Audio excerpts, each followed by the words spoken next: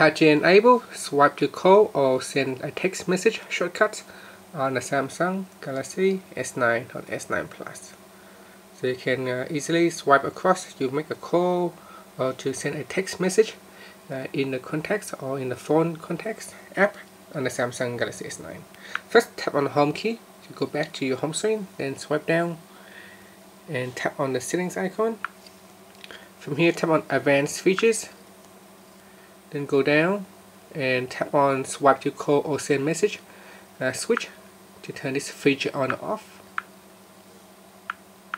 Once it is on, you can launch the phone app, and when you are in the contacts tab, if you want to make a call to that person, you can just simply swipe across to the right to make a call, swipe it across to the left to send a text message like so, and there you can immediately send a text message. So that is 1 or 2 steps quicker.